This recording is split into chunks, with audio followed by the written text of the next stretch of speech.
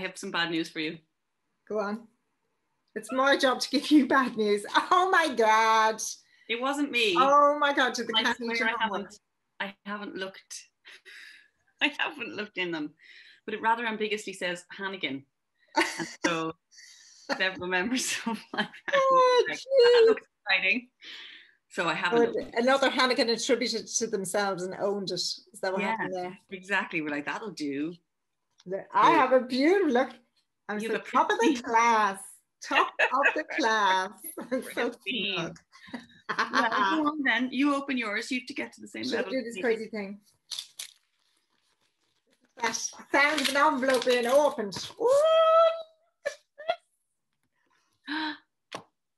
Okay. What does that look like from there? Can you read it? Is it backwards?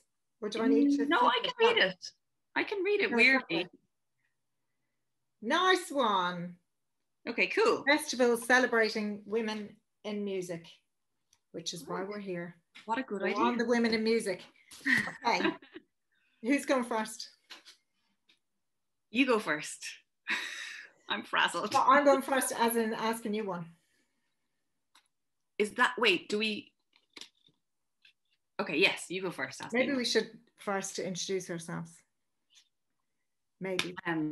Okay. I'm Ben, aka Bernadette Barrett from Big Bear Management, and I am a member of the women's work of the IWMMF, the Irish Women in Music Forum, which is why we're all here. And Lisa, I'll let you introduce yourself. And my name is Lisa Hannigan. I'm a singer-songwriter from Ireland, and I worked with Ben for 20 years, I think. More years than I care to remember. Yeah, and I remember meeting you first. I remember being at the gig and meeting you, like when I was a child, an actual child. Do we start at the? Sorry to ask a technical question, but you start at this one or this one? Do you know what I mean? I'm just going to start at the first one that came out. Maybe I should read them all first though and see. No. I think the one, because we probably have to hold them and then, yeah, like so. If I hold it like this, it's probably a much better view. Okay, finish the sentence. As a woman working in music, I. As a woman working in music, I am tired of explaining to people that I write my own songs. Oh, amazing. So the thing now is that I want to ask you more questions about that. But maybe that's not why we're here. But can you...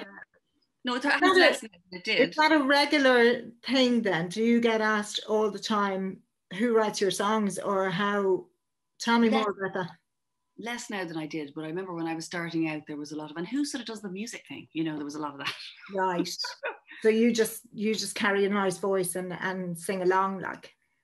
Yeah, which is an absolute fine thing to do. You know, there's nothing wrong with that. But it felt like I had to really prove myself in that way. You know, to people. Where people would always be like, "Oh, you know, do you want me to write some songs for you and stuff?" I mean, in fairness, I'm very slow at writing songs, so maybe that wouldn't be that bad a thing. That's so interesting, though. The assumption is that you have the same question for you. As a woman working in music, same question for you. I have the same question. Yeah.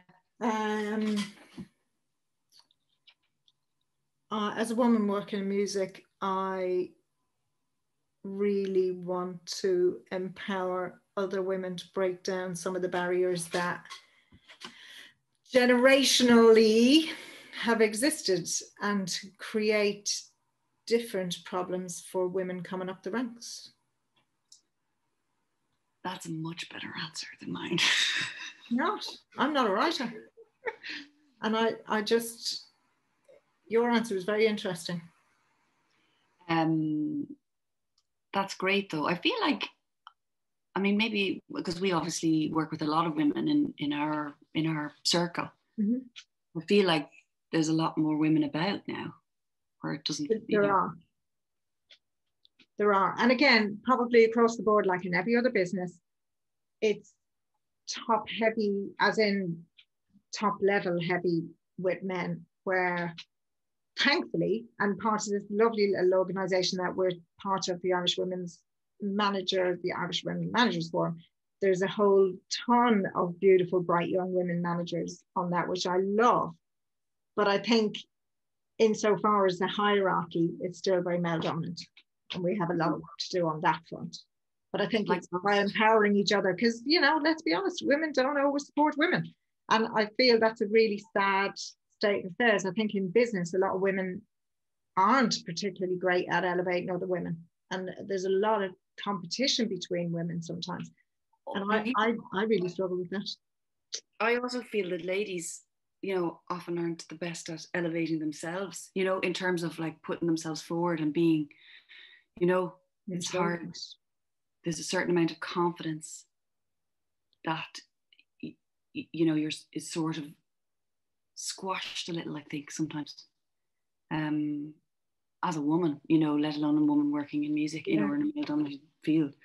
But, you know, that sort of idea of like keeping yourself quiet, keeping yourself, you know, pleasing everybody and all that kind of stuff, you know, that's we have to help each other be better at that as well.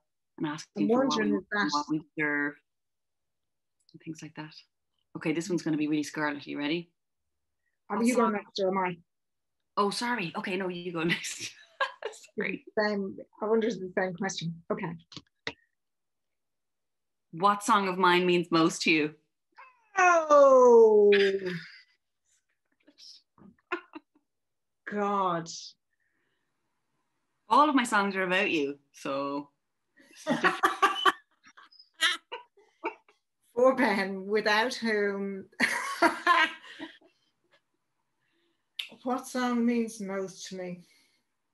Well, that's a tough question, because there's so many of your songs remind me of really happy times of working together. But there's my favorite song, and then there's a song that means the most. And I think I'm going to have to say Leal. And it's not because of that song, but I remember where we were when you played it to me. And I remember we'd gone on a run.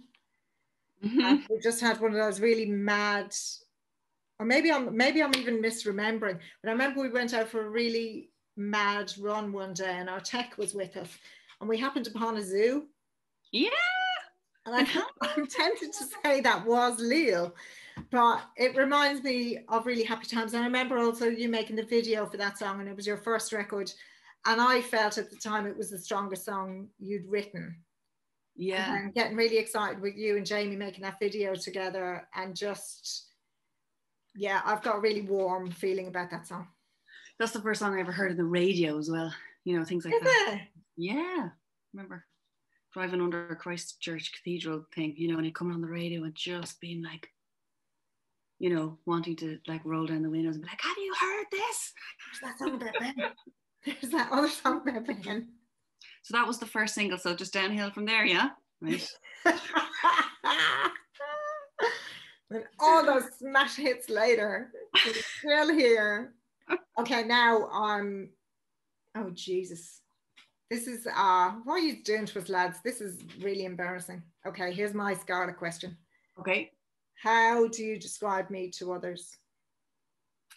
Oh, you're the best. You're the best. You're the best person. Apart from obviously writing about me in your songs.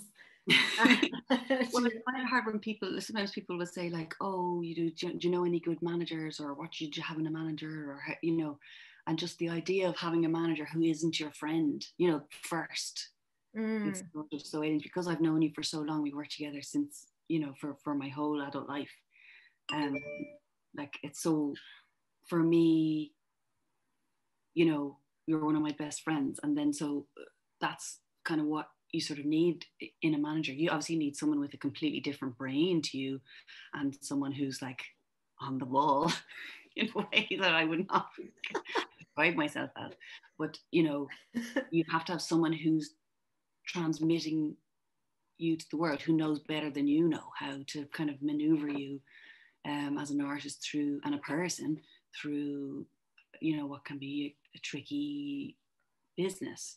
And like for that, you need someone who knows you inside and out, you know. So I would sort of describe you, you know, just as my, to other people, it's hard for me to separate you being such a good friend to you being a manager. Like obviously you're very good at managing, but I kind of feel like that's integral to why you're so good at managing, because you really care about you really, you know, you really care about me, but you care about, you know, my music and how to, for it to find a place in the world that suits it and doesn't bash it to bits, you know.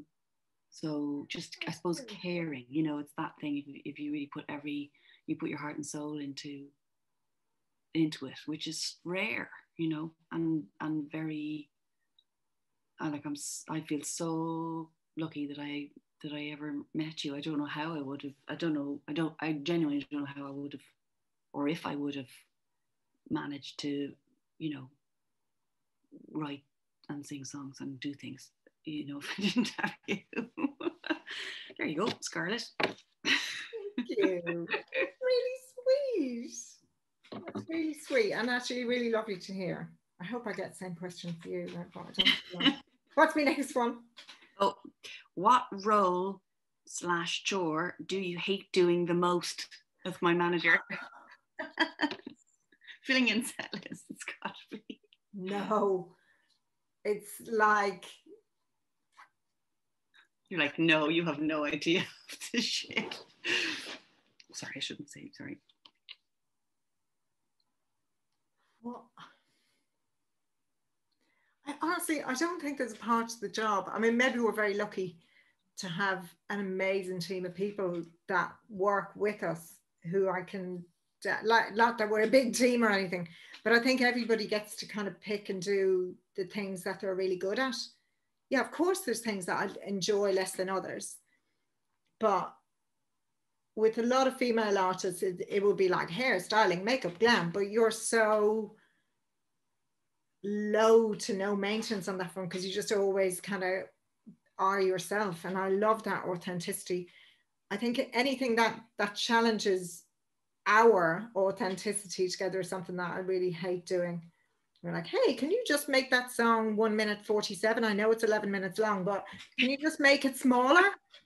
And like being constantly challenged to fit things into a world that don't, it's remind me what the question was, because I think I know the answer now.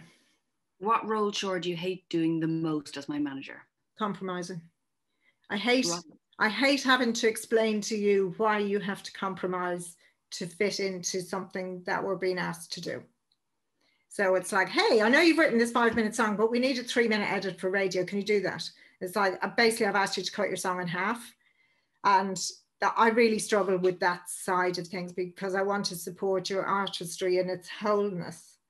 But it's funny, the older I get, the less that kind of stuff sort of bothers me. It's weird. Really? You know, I think when I first started off, I would have had such a flap about how do you turn a 4-minute song into a 2-minute song. Whereas it's funny now. I remember you explained to me very well once, where you're kind of like, it's you're just putting, it's like you're putting a little flag up saying, this is what the song sounds like. Do you like it? You know, you're not laying out your whole table of wares. You know, you're just kind of going, this is the vibe of, you know. But I think as a writer, you're always like, but that doesn't make any sense if you lose the second verse. And then you realize, why didn't I just stop halfway? I just like half a song, will I? Next time. Yeah, you just realize people didn't realize that you skipped the second verse. I think it's having a few years of singing, you know, of forgetting the words and singing the same verse twice and nobody noticing. You're like, wait a second. And that makes me less precious about it. Brilliant. Love it. And then just things like that, having to explain things like ticket charges and blah, blah, blah, just stuff that in my head is unfair and doesn't make sense. And I hate having to justify things that I don't agree with to the artist who also I know won't agree with them. So it's that resistance acceptance dynamic. But then where the world is not perfect, but we have to do perfect. And I feel like stay at home and not do anything. It's kind of easier, I think, for you to be like, this is, you know, this is bullshit, but like, this is the reason. Do you want to do it? You know, it's still, we're still on the same team about it. Do you know what I mean? Yeah. Not like you'd be saying, you have to do, you know, you have to wear this or you have to do this, you know, like we're when we do face something that's sort of a bit tricky, we're always on the same side, you know. We're like, stay to that, but should we do it? Should we not do it? No, you're right. And that makes it a lot easier. Thank you. Yeah. Okay, this is your last question. Oh, what is your proudest moment as an artist? I like that question.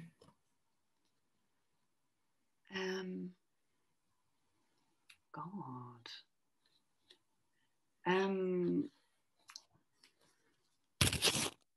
You know, recently I feel I just had this lovely thing recently during the Repeal the Eighth campaign, and I was away. I was away for this particular thing, and Sally, Loa, and Saint Sister, and a bunch of other amazing women were doing a fundraiser, and they all, as part of the thing, had all learned "We the Drowned" to sing. And there were all these amazing Irish women singing at this fundraiser, and that just blew my mind recently.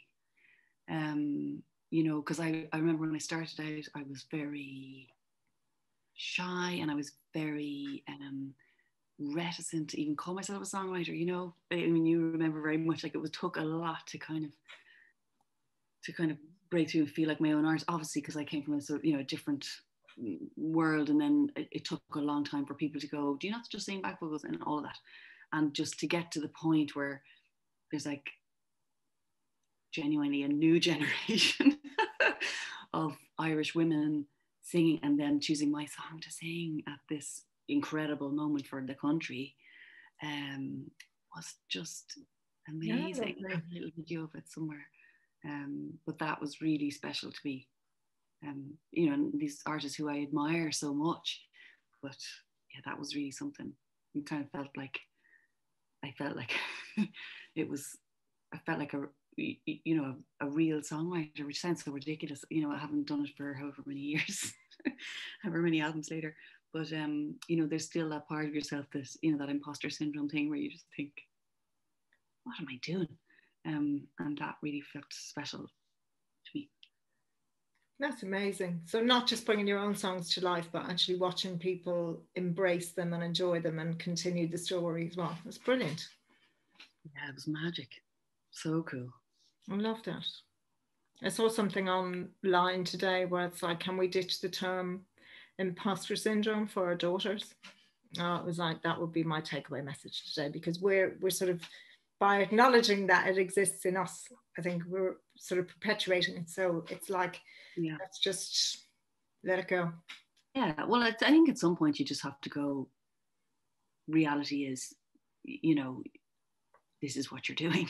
Yeah, check it, own it, and move on. It's like, just deny it. It's like, this exists, but I'm taking responsibility for it existing, and I'm not accepting it anymore. No, absolutely. Amazing. Everybody has that. I'm probably going to stop the recording now. Do you have anything you want to say to the Centre? No, well, this is really great. This is really great. I feel like there should be more festivals celebrating women music. This is really good. I agree. Hopefully we'll be able to do something like this in real life soon with people. Thank you for agreeing to do it, and thank you, Charlene, for the forum to do it on. Thank you. See you guys in real life soon. I'm going to stop recording.